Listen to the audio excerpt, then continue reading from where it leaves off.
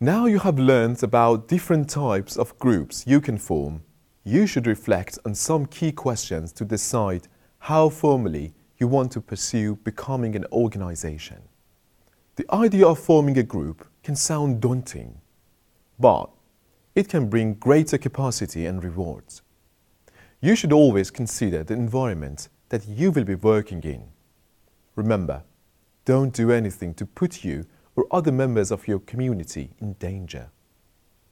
So, as you consider starting a group, weigh the pros and cons to determine if this is something that would be welcome and safe in your community.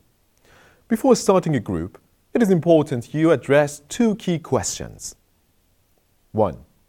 Do I need a group to accomplish my goals? You don't have to be part of an organization.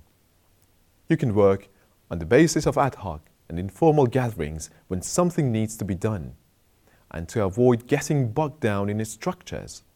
A formal organization can, however, be a powerful way of getting your message across or organizing your activities. The first thing to do is to check that nobody is doing it already. 2. Should my group become a legal entity? While there is nothing inherently illegal about being an unregistered informal group, it could be viewed suspiciously by authorities and other people in some places. If you're a small organization or informal group with a simple mission, this may be fine for you.